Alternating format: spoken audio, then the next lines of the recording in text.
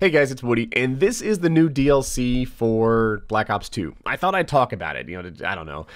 I'm a little nervous about how this is going to work out. So first we'll talk about, I think it's magma?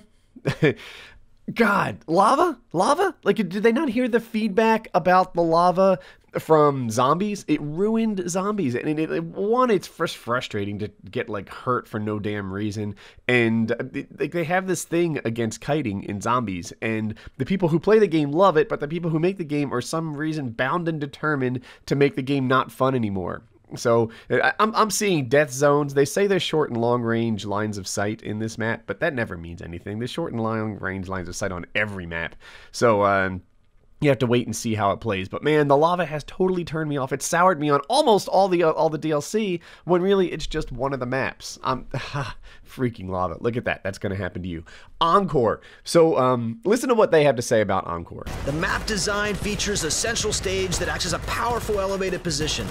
Players can assault that stage directly, or they can flank around through the stands.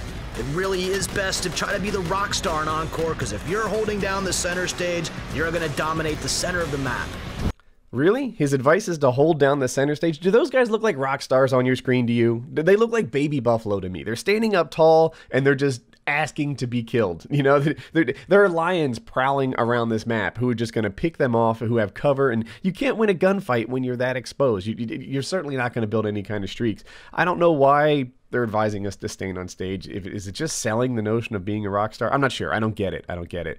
But we'll see how the map plays. Vertigo. It takes place on top of a building, and everyone's comparing it to High Rise. Like, oh, it's going to be like High Rise. There's a bit of a parkour element to it, like you can see right here, which is like High Rise. And the edges of the map, apparently there's a lot of stuff like this. There's all sorts of like death zone, tricky places to be.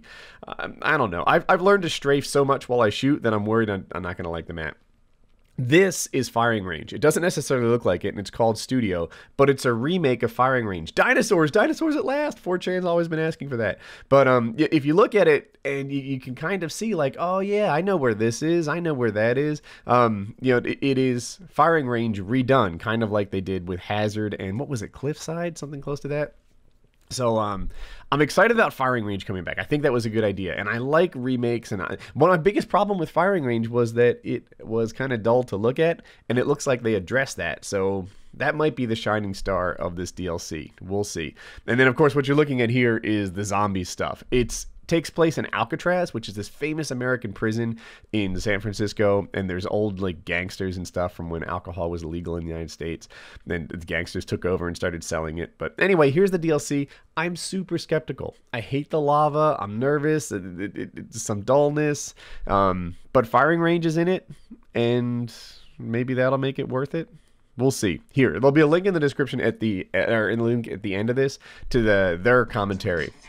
So you can listen to their commentary and decide for yourself whether or not you think it will be a cool thing. So that's it.